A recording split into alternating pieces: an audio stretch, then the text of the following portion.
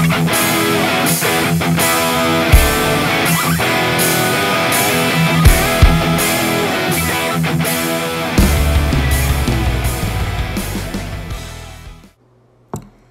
guys, Road Glide Solely. This is my second video, and I thought I'd do just a quick kind of unveiling of my first tobacco press. This was really just kind of an experiment. I've only been smoking pipes for about probably 3 or 4 months solid. I mean, I've had pipes for a little over a year now, but really kind of switched from cigars over to pipes within the last 3 or 4 months. And of course, like everybody else, I started with aromatic tobacco, and I had some laying around. I've since switched to predominantly Virginia Periques, and quite a bit of English as well. But so I had some old aromatics laying around. This specific aromatics, there's actually 2 of them that I put into this this press. One was Limited BCA, and the other was RLP6. It was actually a pretty good combination before I put it into the press, and I thought, well, I have it laying around. I'm not really smoking it that much, so we'll try this as an experiment before I try it with something else like an English or something a little bit more readily smokable for me now. So as you can see, I had to apply a little bit of extra leverage to get the C-clamp out. That pipe you see is a 3-inch PVC pipe, and I've used hockey pucks as a means to press the tobacco. Actually a pretty good fit, but one problem I had was that the C-clamp kind of slid around a little bit. So what you'll see here is, you won't be able to see until I get it out, the hockey pucks, because I have carved a couple of pieces of wood as kind of end caps for the hockey pucks. And then I also dremeled out a little spot for the clamp to kind of sit in. You can see it right there. That's where the clamp sat, and that helped it to keep from sliding around and kind of go at an angle. It still did go at a little bit of an angle, so it's not an exact uniform press, but it seemed to work pretty good. I'll probably make some adjustments on the next time I do it.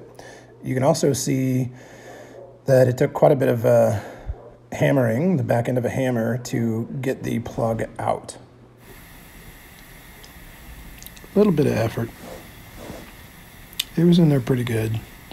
Plus, some of the tobacco juice, I guess you'd call it, was right up against the side, so that added a little bit to the resistance. And I got the first puck and piece of wood out. And there you can see that's the bottom of the press. At this point I was pretty excited. It looked really good, all things considered. Better than I thought it was going to look.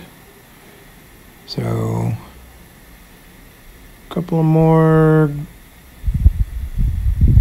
nice solid hits with the hammer, and it should pop right out. Man, when it popped out, it popped out. There it is. It's a nice little plug of tobacco. It was actually a lot more firm than I thought it was going to be. And of course you could see where there's the pucks don't make an exact match. So there's a little bit of extra kind of flake. Gloves were a great idea again. If you ever do this, gloves are an absolute. So I thought at this point it'd probably be a good idea to put it in some kind of a container, and I had an old tin that I had another aromatic in. But before I did that, I thought, well, let's cut off the edges. I mean, I waited for 2 weeks. I might as well give something a try. And it was pretty goopy. But believe it or not, it smoked pretty good. I think the biggest change between the blend before it went in and the blend that it came out was, it was a lot more monotone. I don't know if that makes sense or not, but it was kind of one-dimensional when it came out. So I don't know if I'm going to like it. I don't know if that was maybe just because it was on the edge, but I'll have to give some more a chance and see what the flavors are like out of the center of the plug. And FYI, I ended up putting it in one of those little short fat ball jars, just because I didn't want to take any chances with it drying out. So as you can see, I'm scraping up all the goodness, and eventually I put everything into, I have one of those little hardwood Missouri meerschaums, just to give it a chance. It turned out pretty good. I'm pretty impressed, all things considered. Again, Road Glide slowly. Catch you next time.